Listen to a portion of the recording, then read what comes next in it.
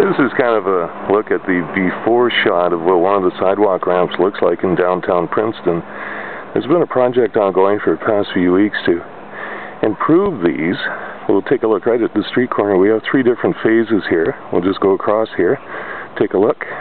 This is actually one that's been completed. It's covered in tarp so that the cement doesn't get wet, give it a chance to cure. And we're going to go across the road here in just a moment and take a look at one prepped for work, which will probably be done today.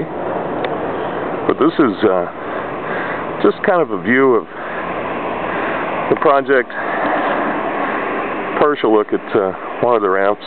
The idea here is to improve access for the ramps for people with mobility issues, wheelchair scooters and what have you. I'm just going to go across the road, take a look at one of the prepped ones.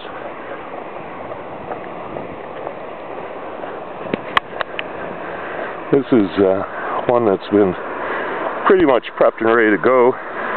I'll start on this one today. Started with cutting out pieces of the sidewalk, removing all the bricks that are there, and then doing a large ramp, a rounded ramp for the access to both streets that access this corner.